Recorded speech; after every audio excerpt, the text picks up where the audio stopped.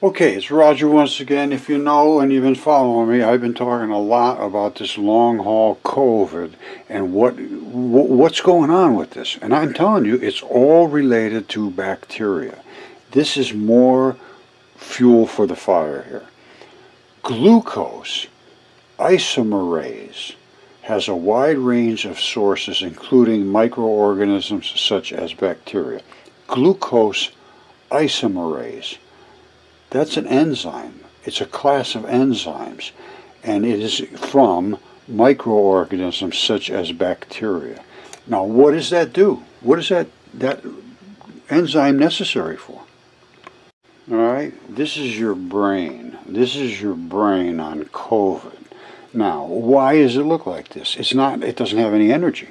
Why doesn't it have any energy? It doesn't have any glucose. Why doesn't it have any glucose? It doesn't have any enzymes. Why doesn't it have any enzymes? The bacteria that was living there is not producing the enzymes, apparently.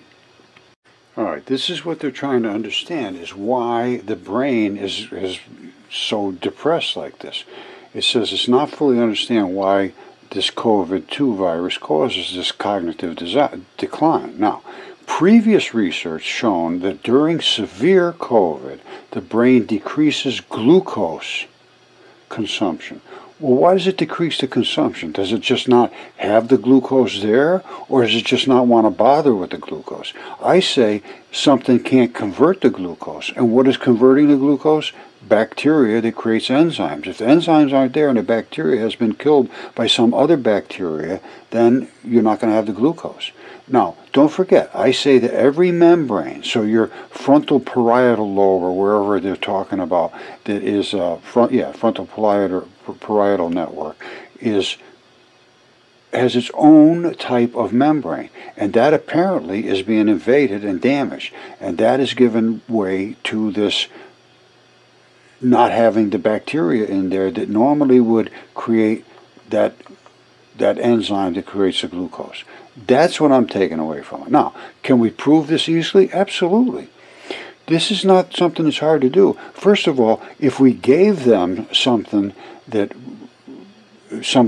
probiotics or whatever, even like a fecal transplant, because almost instantly that stuff goes right into your what they call interstitium, which is a fluid highway, flows through the body, and bacteria that's good for you, zip, go right where it's supposed to be, and you may see the brains just start to light up again. It might happen that quick. It literally is almost instantly that these probiotics go to work, if they can get in you in the right way. And it appears that the fecal microbial transplant is the one way that seems to work very, very well. But it's right now not quite fully understood. And it's not being pushed at all. So don't forget now, if you get this, your brain goes from being 50 years old to 70 years old. You lose 10 IQ points and you become foggy. And this is what's causing it, is not having the glucose or not being able to absorb the glucose. I don't care which one it is. It's still going to be related to bacteria. All right, there's new research on collagen, and the new research on collagen could influence the way we treat and work with COVID-19. Now, why? All right, here's the issue. They still don't understand this. They have now, they realize there's this fluid-filled spaces in the tissues they'd never seen before. It's called the interstitium, and this is where all of these particles flow. However, they're talking about it as a new way to treat cancer because they think cancer cells get into this fluid and move around and then attach somewhere else. That is not the case. Cancer cells are continuously in that fluid. The things that stop them from attaching anywhere is the bacteria that live in that interstitium kills them. They're always there. Every day, 24 hours, 7 days a week, you got cancer in you everywhere. And your body has to kill it before it takes root. That is the key. If you don't have the bacteria, you can't stop it. And I'm going to show you where the bacteria live. All right, don't forget, this is very, very new research. Just 2018, they did an article on this, and they said they think the cancer cells are traveling through here. That's why cancer can show up anywhere in the body. However, normally what happens is you get a certain type of cancer, like say lymph cancer, lymph nodes, skin cancer. If you don't have the bacteria in one area that creates the correct kind of mucus and enzymes and catalysts, which is what happens in these fluid-filled bags where the bacteria live. They create all these products. The mucus and the slime and all that keeps nasty stuff out. Enzymes and so forth break down food to bring it in. They kill other stuff that's invading you. If your colonies of bacteria are not exactly correct, you're invadable. If you're invadable, you're what they call a pre-existing condition. And some of the people don't have the right bacteria in their lungs, because that's one type of bacteria. They might not have the right bacteria for their kidneys. They get diabetes, not the right bacteria for their heart. They get heart congestion and so forth. Every spot in your body has a different type of bacteria that lives in that style of membrane. So normally, if you got lymph node cancer, you could get it anywhere in your body, because if you don't have the right bacteria living here in a lymph node, why should you have it somewhere else? They're all connected together. That's the key. Now they realize they're all connected together. They think now they're just moving around with the bad cells, but these kill them. They come by and say, "Oh no, you're done." Killed instantly. So the only thing I can possibly think of is that if the bacteria living here is supposed to be living in this particular type of chemistry, it's also going to be moving over and living in the chemistry over here, which is the same as this. If it's dead here, it's not going to be alive over there. It's just a case of repopulating the bacteria, and that's what probiotics do. And that is really what this fecal transplant does. Absolutely amazing. All is putting somebody good poop into somebody else's got no poop that's good. And they've already killed their bacteria. Their bacteria cannot fight. It cannot produce the products that you need, and it cannot produce the immune responses, which is the catalysts and enzymes, mucus, and it cannot produce the enzymes and catalysts that break down food so that you can ingest the right kind of vitamins and minerals and metals and all the things that make your body correct. You know, your skin nice and supple, and your, you know, all the things, your tendons, your muscles, all need a certain type of chemistry. And that is done by the chemists that are the bacteria that live in these fluid-filled bags, just discovered. So this is not something that goes way back. They just discovered these were even here. Now they discovered that they move everything in and out. And now they got to understand that the bacteria that lives in here, the probiotics, is the key to health. Exactly what Hippocrates said. I don't think he called it interstitium, though. All right, it's not just me talking about probiotics and how good they are. This is the National Institute of Health Library of Medicine. This is from 2021, and it's about probiotics and the prevention and treatment of COVID-19 and their current perspective and future prospects. And if you go, I'm just going to go right down to the bottom, because I read the whole thing, very, very informative, and the conclusions are just hard to believe that they haven't taken more of an aggressive approach at this. Conclusions. Evidence supports probiotics' role in regulating the immune system. All right, that's one statement.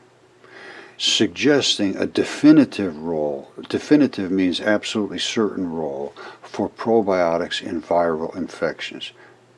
COVID's a viral infection, so are a lot of things, flu and so forth. Probiotic supplementation could reduce the severity of COVID-19, morbidity and mortality. Now, could is a tricky word. Is it, well, we don't know. Basically, that's what, well, they don't know. Well, they're saying it could. Well, I'm taking that as it does, because I've seen that it appears to do that. Now, that was a tricky word. Now, probiotics can inhibit cytokine storms. I mean, it says they can. That's another tricky word. Does that mean maybe they are, maybe they do, maybe they don't? I say probiotics can inhibit cytokine storms. right? By simultaneously boosting the innate immunity. So apparently probiotics can simultaneously boost the innate immunity and evade the exaggeration of the adaptive immunity, which means your body has to try to figure out what to do. They're evading that by using the probiotics, which is challenged to respond quickly to the viral onslaught. So let's just read it and think about it carefully. Probiotics can inhibit cytokine storms. All right? Simultaneously, they boost the innate system, giving your own body its own immunity, and going around the fact that you have to adapt. All right, because that's challenging to adapt quickly, and so the probiotics appear to go evading that onslaught. Now, probiotics induce suppression of the inflammatory cytokine response may prevent both the severity and occurrence of acute respiratory distress symptom. Another tricky word, it may. All right, probiotics induce suppression. So first of all, let's take it two ways of looking at it. Probiotics induce suppression of the inflammatory cytokine response. So they're saying probiotics does suppress the inflammatory cytokine storm, and it may prevent both the severity and occurrence of ARDS.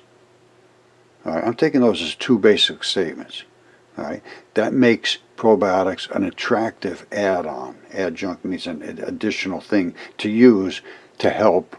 Now, it says, inventing effective therapy will transform the impact of the pandemic on lives as well as economies across the globe. So this is basically a new therapy. They're saying inventing a new therapy, which is this, could change things across the globe. Therefore, now listen to this, therefore, this is their conclusion, therefore, supplementation of probiotics in high-risk and severely ill patients and frontline health workers might limit the infection and flatten the COVID-19 curve. Another tricky word, might. However, okay, currently they're not doing any random controlled trials to demonstrate any conclusive evidence. They're saying maybe, it might, it does, it can, it should. All of those different words are sort of maybe. Now, what is the actual conclusion? Is there any evidence? Yes. On the other hand, circumstantial evidence, the actual people on the ground watching these things, collecting the evidence like I have been doing, the circumstantial evidence has supported the presumption that probiotic supplementation decreases the severity of COVID-19 responses, including death, which is mortality. And then they're saying many clinical trials are underway globally. I don't see any. I can't find anybody that's doing any trials on probiotics. If you know of somebody, I'd love to hear about it. But they're saying, oh, they're going to jump this right on this. Now, this is from 2021. And guess what? If you go 10 years back, they have this almost the identical same article saying probiotics are so important, they're a new way of treating things, and then they dropped it. That was 10 years before this. So don't think that this is what the problem is. Papers written about this stuff, forget about it. Nobody reads them. Then they just get lost. They just get lost in the mix. And then somebody says, oh, I just invented this. Oh, I just figured this out. No, they didn't. They just never read it in the first place.